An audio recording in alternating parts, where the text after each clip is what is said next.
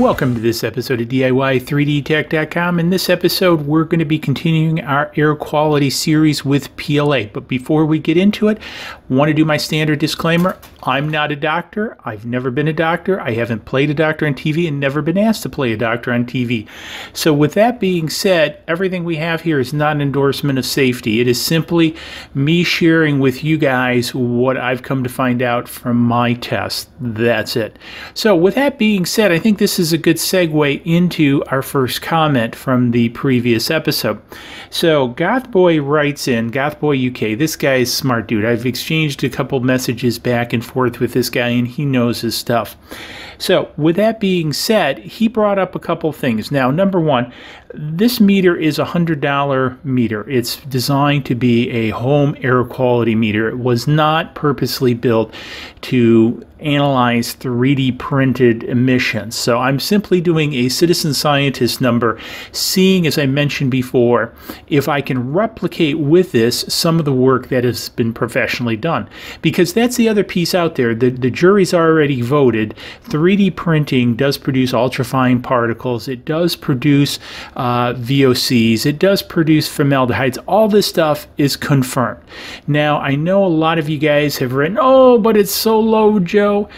But the piece is, I think, is being missed. And what I always respond is, one cigarette's not going to kill you. It's the habit. So this is the piece, you know, and again, this is not an endorsement of safety, but if you print one or two things, yeah, you know, it's probably not a big deal. But if you're like me and a lot of other guys out there and gals like you out there that have, you know, half dozen printers, are printing sort of in a farm situation, there is concern. So, again, I want to come back to this note from Gothboy UK. I'll spit that out. So he brings up the fact, because I mentioned this in the hips video, that even though I read 0 VOCs, I could smell a sweet smell. And he points out, and he's totally correct, that that sweet smell is styrene. Guess what? And that's pure styrene. And what is styrene? It's a carcinogen. That's bad news. And so it's very clear that this meter saw no styrene. And styrene's also a VOC. There's a lot of things that are VOC, but this is a $100 meter. This isn't going to see all VOCs. It's impossible for a $100 meter with basically a couple chips in it to do everything. And so he brings up a very good point, because if I read no VOCs for hips, then I underread the VOCs for ABS, meaning ABS is even far worse than what I tested. And I agree with him. I think he's 100% right in this thinking that the VOC level for ABS should have been much higher than what it was. And so therefore, I think most of the measurements that I'm getting from this meter are actually on the lower end of the scale. And this is sort of what I've tried to articulate throughout this is, you know, because people are going, oh, it's so low. And again, I go back to the cigarette analogy. One cigarette is going to kill you, but it's the habit. And the fact is that this is reading more than likely on the lower end of the scale. And number two, I'm really looking more so at the particulates that it's releasing, which is, you know, important. So with that being said, the other comment that I wanted to get to, and I'm not going to go into this one in detail, I just wanted to call it out because it is quite lengthy. It is actually written by Dr. David Light. So Dr. Dave is sort of, he's known, I think, by his handler, however, does a lot of things in the medical community with 3D printing. I've corresponded with him for quite some time. Rather bright gentleman. And again, he writes in very detail here, more so about resin printing. Now, I'm going to cover this when I do my wrap-up of this, because we still have TPU and nylon to go. After I do those, I'm going to do sort of a wrap-up where we talk about them all together. And I'm going to talk a little bit more about resin printing, but I really wanted to call attention to this because a while back I did an episode on, I purchased a Wanhao Model 7 or Wanhao 7 SLA printer, and I quickly sent it back once I read the SDS sheets and how nasty the resin is. And he actually talks in this, and I'll have a link to this. I think it's under the HIPS one, but anyways, anyways, I'll have a link to where this thread is. And, you know, he talks about in the hospital that he's involved with about the several cases of inhalation issues. One which was very severe, of folks coming in being overtaken by SLA resin. So again, I'm going to talk about this in more detail in the final version. He put so much effort into this note, and this is really a must read, especially for you know, all the folks out there you know, who commented on the SLA printer, or if you're thinking about getting an SLA printer, read this first. So anyways, let's get into it. So up there, I've probably been running the PLA versus ABS, my typical thing, for a little bit.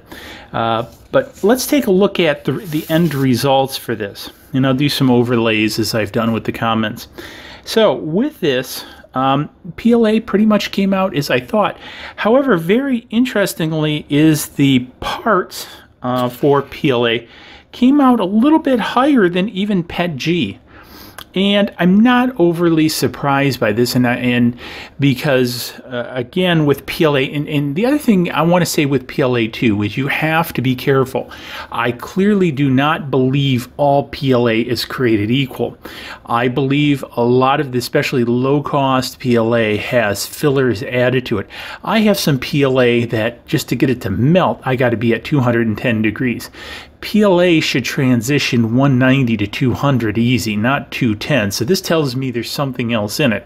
So this is where you know, I would suggest exercising caution with cheaper PLA because you don't know what's in it. And you can see here, because I used, you know, a modest grade PLA for this, and you see, you know, basically I peaked at about 5 on the particle scale, versus 1 versus PETG. Now, I find this kind of interesting but not overly surprising. PETG really surprised me, but I think it has to do with the formulation of PETG and that kind of stuff. And also, as I've seen in the running of this, you get more particle release on the front end of this than you do on the back end of this for some reason.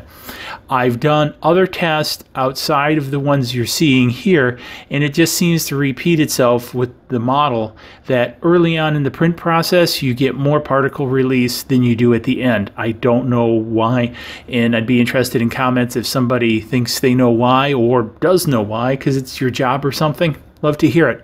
But with that being said, I did rate it 0.1 because it did seem to average, because again, the way I did this, I did a 2-second time lapse, and I went through and basically, you know, averaged out the frames. And so it did seem to have a little bit of VOCs, and this is where I'm not really thinking PLA should have VOCs in it.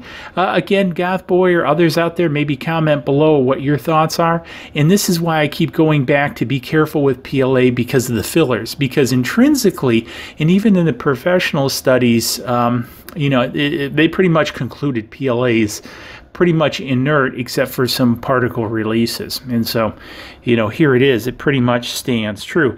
And again, when we look at it compared to HIPS and ABS, I mean, it's still a pretty low number, I would say, with regards to this. But again, to my cigarette analogy, one cigarette's not going to kill you, but you have to watch the habit. So one of the things that I do in my shop is I do run several air purifiers in here with carbon filtration units, even with the PLA, just to keep it down. And actually, I haven't gotten around it to install it, but I bought a rather big entire room unit. I think it does something like 2,000 square feet. And because my shop area is about 16 feet wide by 40 feet deep. So it's a pretty good sized area. So I bought this unit. I will be doing a video on it.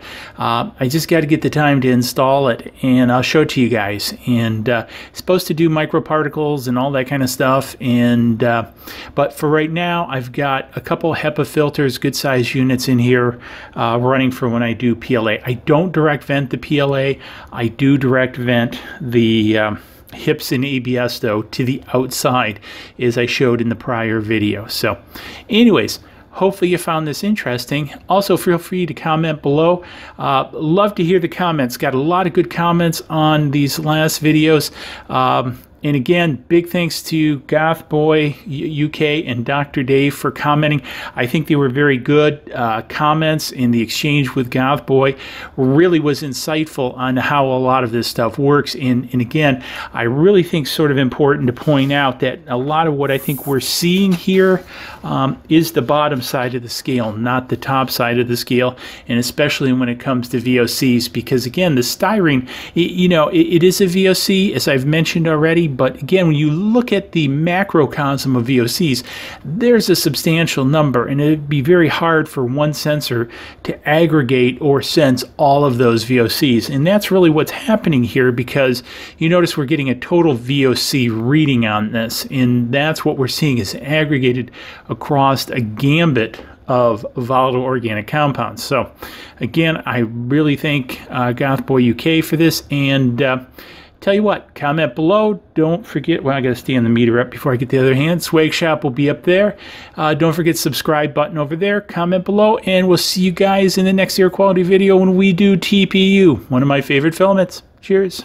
Please click right below and subscribe to the channel to keep up to date on all